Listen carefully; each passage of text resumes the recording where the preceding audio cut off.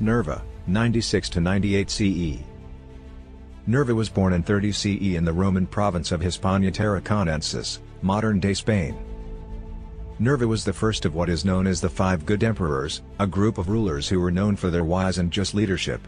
He was chosen as emperor by the Roman Senate after the assassination of his predecessor, Domitian. He released political prisoners, abolished certain taxes, and worked to improve the lives of the poor and disadvantaged. Nerva adopted Trajan, a popular military leader, as his successor. This began a tradition of adoption that would continue with the subsequent good emperors. Nerva's reign was relatively short, and he died in 98 CE at the age of 67. He is remembered as a wise and just ruler who helped bring stability and prosperity to the Roman Empire.